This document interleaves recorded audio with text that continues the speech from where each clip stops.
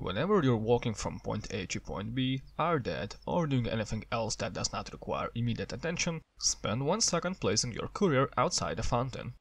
After delivering items, Courier will default back deeper into the fountain, so get into a habit of parking your car outside for faster future item delivery.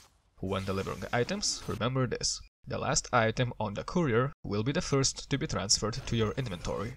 As such, swap consumables to be first delivered so you can use them and then swap back to another item.